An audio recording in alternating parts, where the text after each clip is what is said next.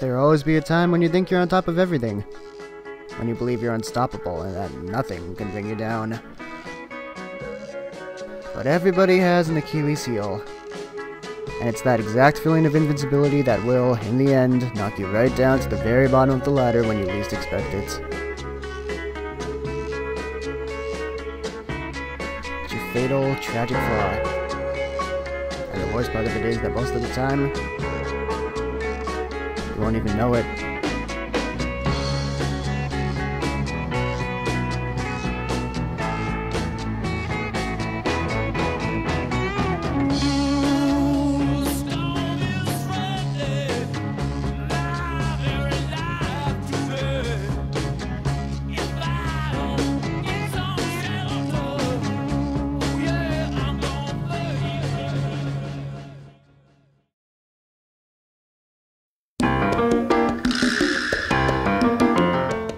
In the middle of desperate times during my sophomore year of high school, I snatched a copy of my teacher's answer key from one of his upcoming math tests. I thought nothing of it, but some of my other peers noticed and asked for some help. Instead of just giving them the packet, I gave it to them at a price, $20, and it was theirs to take home. And the teacher, whose sense of awareness to his surroundings frightened us all, was none the wiser. This operation of stealing answer keys and flipping them to needy kids who didn't do their studying the night before then became something of a business for me. The teachers who had answer keys also had students who needed the answers, and I, Sam Rosenthal, became their go-to man to retrieve them.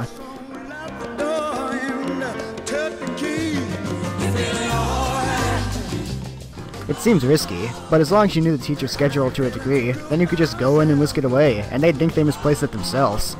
And the kids didn't care about paying for it. Grades were more important to them. And you would disagree. That's why we go to school, after all.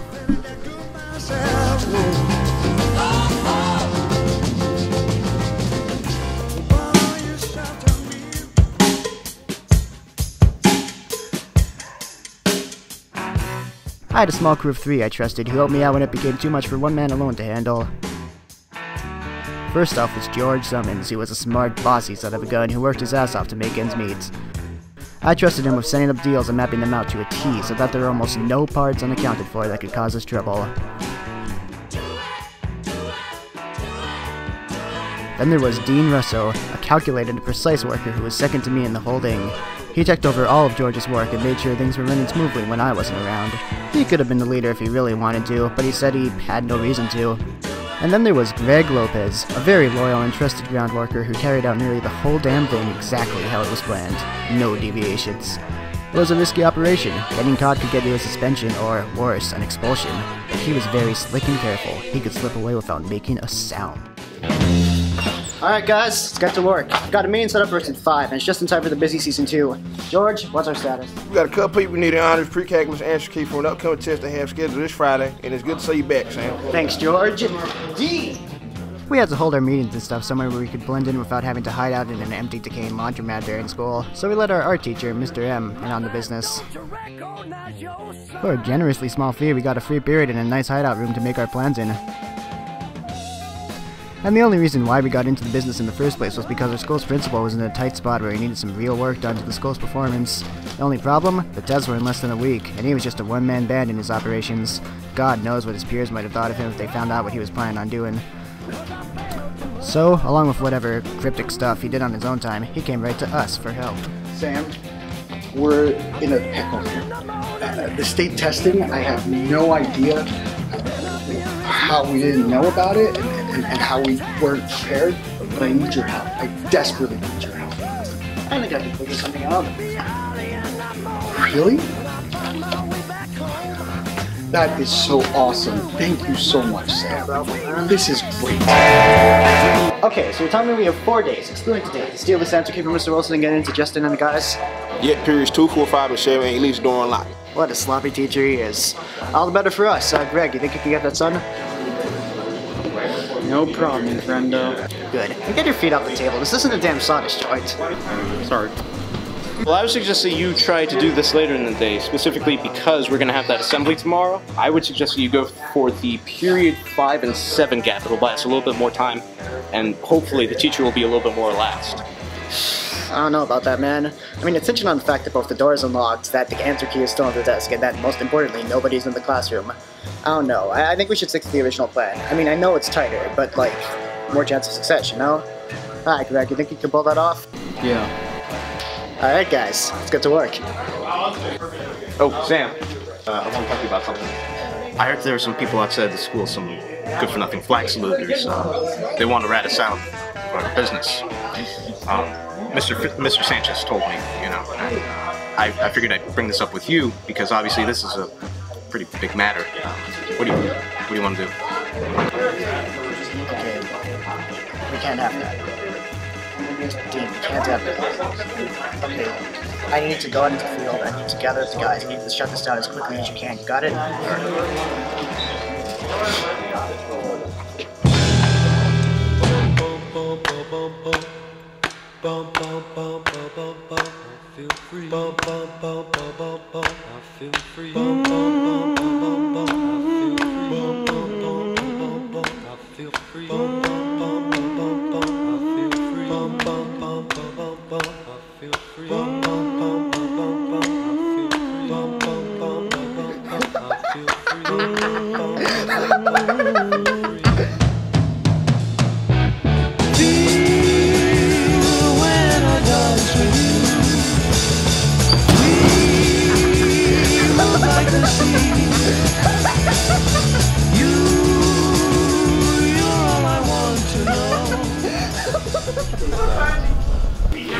Alright guys, let's go!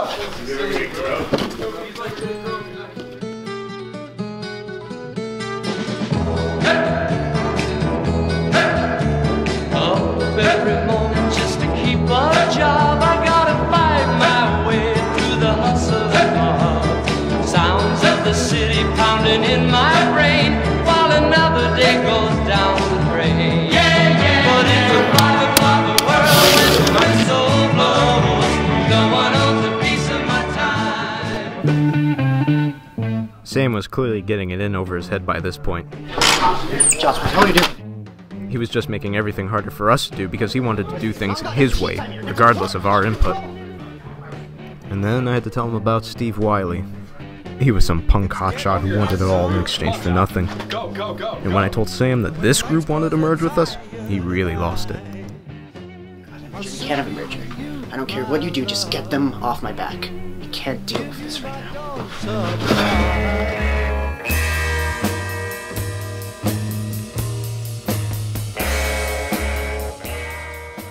So what is it you're asking for here? All I'm asking is 20% of the cut. I noticed that you guys have been real reckless lately, and that's not good for business.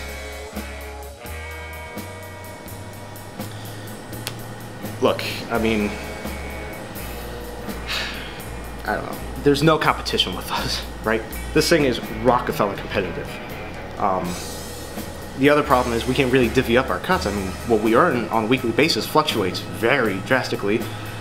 But I suppose I can give you the 20%, and that comes around to $100 if we make 500 a week, flat. And I can give you that. But after that, I want no more beef between us. We work together on the same basis, and we have no problems with each other. You got it? Deal. Alright. You what?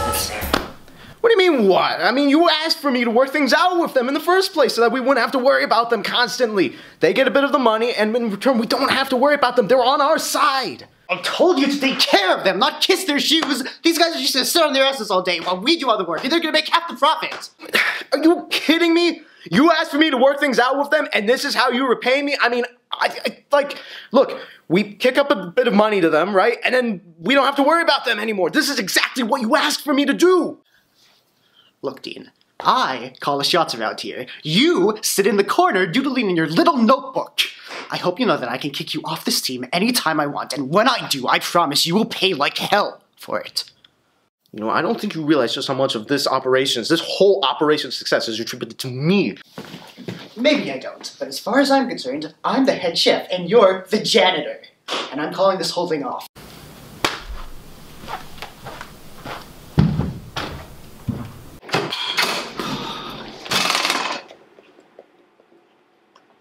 Steve, it's off. Now screw off. But the worst came the next morning when they found Greg lying face down in the parking lot, battered and beaten badly.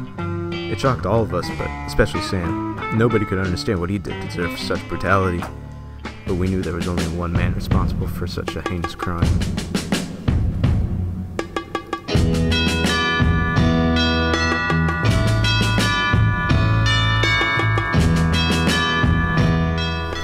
What do you guys want? I don't have much time here.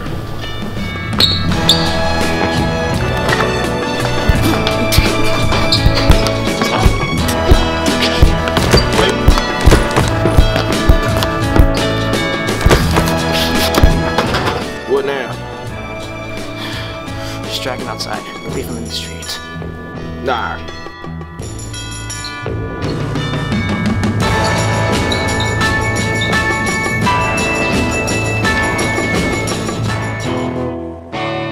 Sam began to get really irate at this point, especially when he found out that George was making deals behind his They're back. authorizing and conducting deals behind my back. What the hell is wrong with you? I'm just doing the dudes that are the safest for it. I'm just trying to keep us in business. You're keeping us out of it. Okay, I'm driving us out of the business, George. If it wasn't for me, we wouldn't be in this business.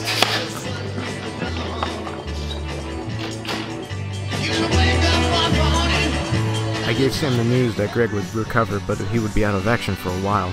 And in the meantime, it was up to us to fill in his position. Or, should I say, Sam.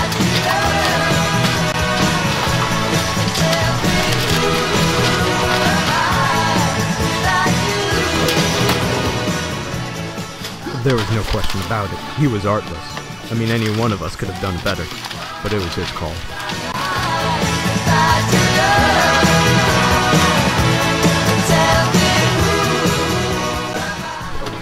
George, come on, man. We gotta get stuck. Go.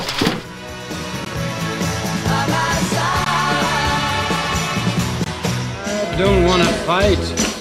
Things were getting so bad that he was starting to argue with the people he was trying to do business with. What is it?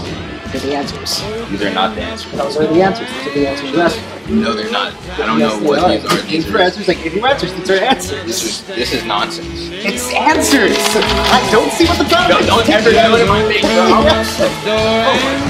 I just can't deal with this anymore. I'm doing so much work. You guys are just sabotaging me at every single move. It's just, I don't even know why I keep either of you on the team. You are useless to me, completely useless. I mean, oh my god. It's just... What'd I miss? What did you miss? What did you... You know what? It doesn't even matter. We need you in the field right now. Go. Go. Now. By the time Greg did get back, things were really on the rocks. In addition to the ongoing Sam and Steve feud from before, the answer keys were getting harder and harder to get.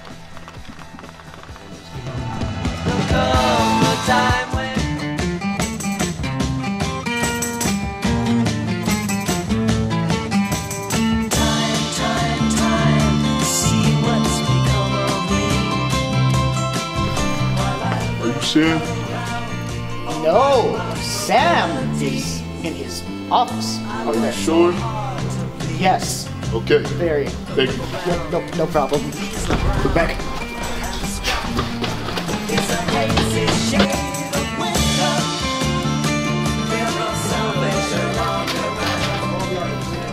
Oh god, I messed up.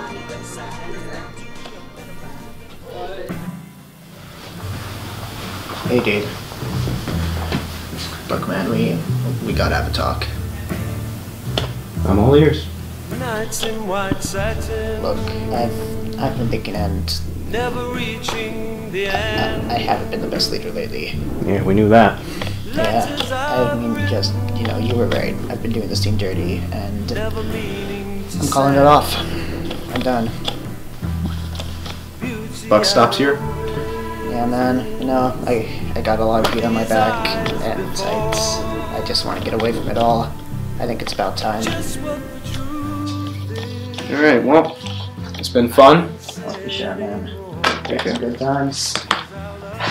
Don't let the door hit you on the way out. See you around, dude.